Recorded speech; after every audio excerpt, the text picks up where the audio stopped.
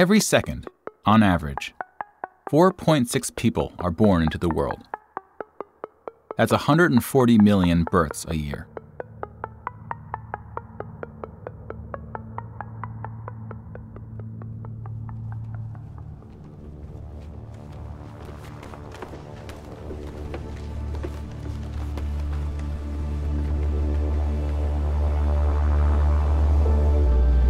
There are currently over 7 billion people alive today.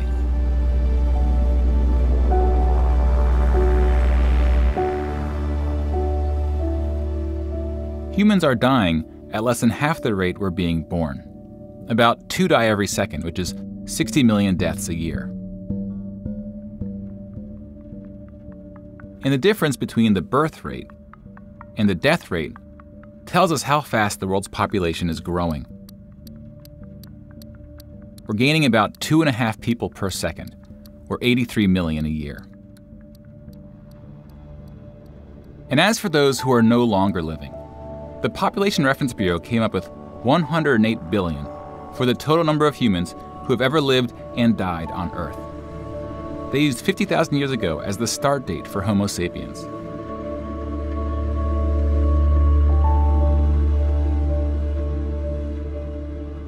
Now let's arrange the sand into groups of 1 million people. 7 billion is 7,000 millions. And then arrange the living by their age. Doing so creates what's called a population pyramid, though it's usually shown the other way around and separated by gender. We'll want to keep the oldest sand on the bottom. We'll arrange the dead based on how long ago they died.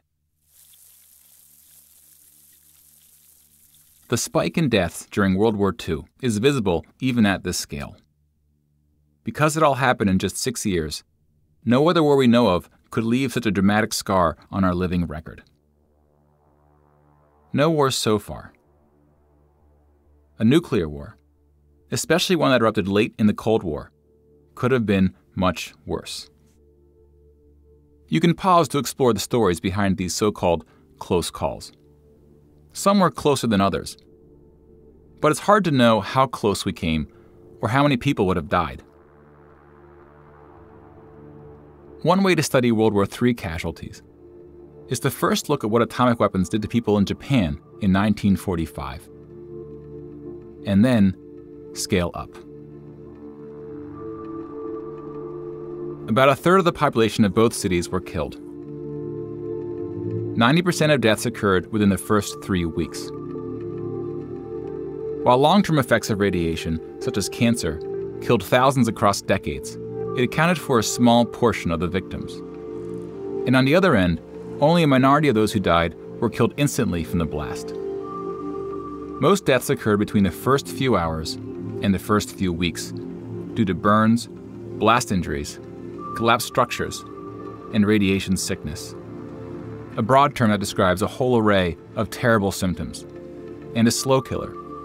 Even those with high exposure didn't die for 5 to 6 days. The bombs dropped on Hiroshima and Nagasaki were small by today's standards. The hydrogen bombs developed years later have 10 times the radius of destruction.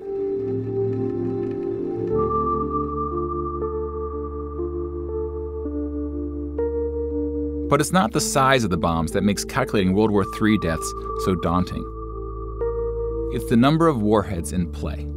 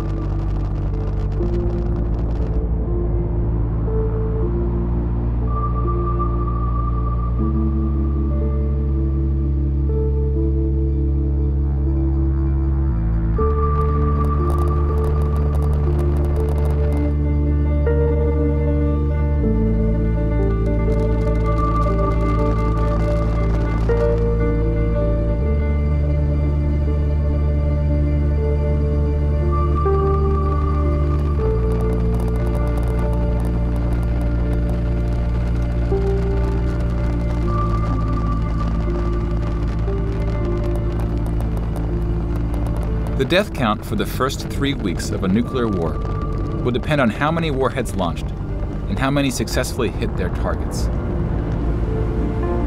If we went with a round number on the high end, let's look at what 500 million deaths would look like.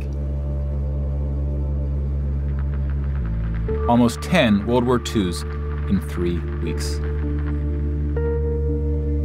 Then something would have occurred that didn't happen in Japan. Because the bombs would have been so much larger, and because many would have targeted underground missile silos, scientists believe the explosions would have propelled enough dust and ash into the atmosphere to block out much of the Earth's sunlight. The radioactive fallout would have been deadly for a week or two, but the darkness and freezing temperatures could have decimated agriculture and food supplies for many years. We won't even stay to guess at what a nuclear winter or nuclear famine would have done to the world's population. With so much uncertainty, most scientists won't even throw out a number. So we'll have to end our count there, at just 3 weeks into the nightmare. Contrary to a popular notion, even a full-scale nuclear war is unlikely to wipe out the human race. As the number of warheads increased during the arms race, so did the death count in a worst-case scenario. Since the Soviet Union collapsed, the number of bombs has been coming down. While there isn't a direct relationship between the number of warheads and the number of deaths, nuclear disarmament has reduced the potential human cost of a nuclear war in a very real way. But there are still enough bombs today to kill hundreds of millions of people, and more than enough to create the conditions of a nuclear winter. Today, there are 9 countries who have nuclear weapons.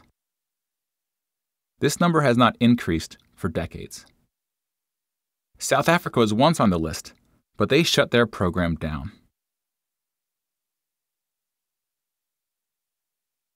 The vast majority of countries in the world have decided not to go nuclear.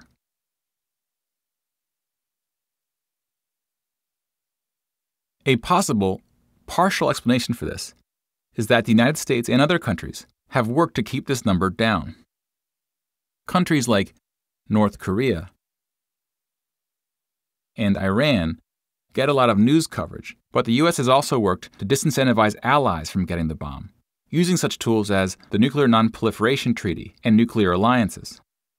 Under the rules of NATO, for example, the nuclear members provide deterrence for everyone else, which means, in theory, each country doesn't need its own bomb. The U.S. provides similar protection to allies outside of NATO, including Japan, South Korea, and Australia. In addition to disarmament and non-proliferation, there are other steps that may further reduce the risk of a nuclear war, such as a no-first-strike policy. Many of these ideas are controversial, and some may be unwise. You can pause to learn more about their pros and cons. Even without taking most of these steps, many foreign policy experts will say that the risk of a full-scale war is less today than it was at the height of the Cold War, though it is certainly not at zero. Some believe the risk has grown. It certainly could grow if people become less scared of nuclear war and less steadfast in efforts to prevent it. Experts will also point out that improving relationships between countries is just as important, if not more so, than policies specific to nuclear weapons, which is important to consider when assessing something as complicated as NATO.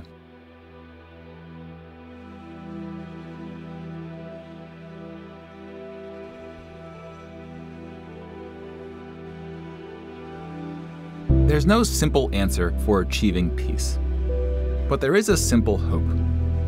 If we're clever enough to design such sophisticated weapons, we might also be clever enough to ensure we never use them.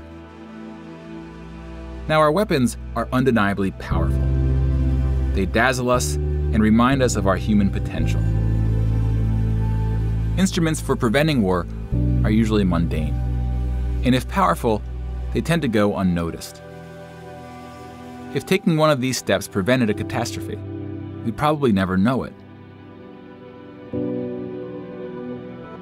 And that's what makes it so hard to prove what works in preventing war. But sometimes, when there's enough data available, you can see patterns emerge from the numbers.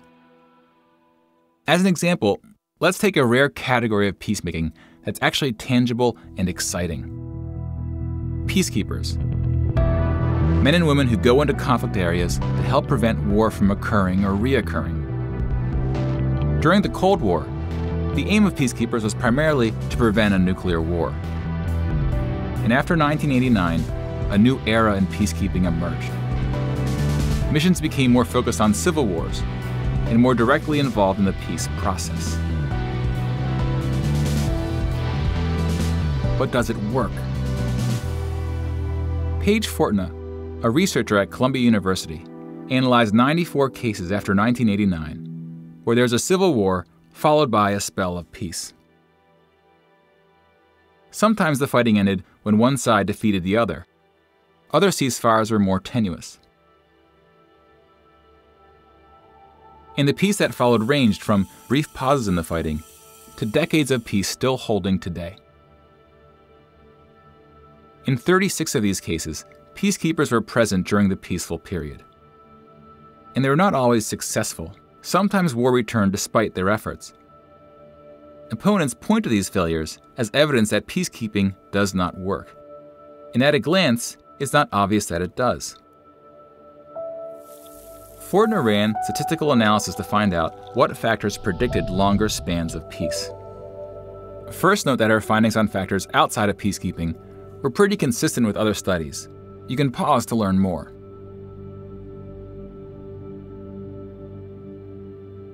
Fortna found that peacekeeping had a significant effect on the staying power of peace. War was about a quarter as likely to reoccur when peacekeepers were present. Even with the small sample size, she could claim with confidence that post-Cold War peacekeeping correlated with longer peace. Despite such findings, many policymakers remain unconvinced, and the general public, in the US anyway, shows little enthusiasm for supporting peacekeeping missions. While few would ever question the scientific methods used to develop our weapons, many are skeptical about statistics and the science of less tangible things like peace. And such doubts help fuel the argument that the only real instruments of peace are instruments of war, that peace can only be achieved by fortifying borders, strengthening armies, and winning arms races. That nuclear weapons are the reason there has not been a major war since World War II. There's truth to many such theories. But I should tell you up front that this filmmaker believes in instruments of peace, that they are real, that they are powerful, and that you can see them working if you're willing to look at the numbers. And in this series, we'll aim to bring peacemaking efforts into light with all the drama they deserve. To learn about future episodes and how you can support this audience-funded series, please visit my Patreon page linked here. And be sure to follow and share the series on social media. Thank you very much.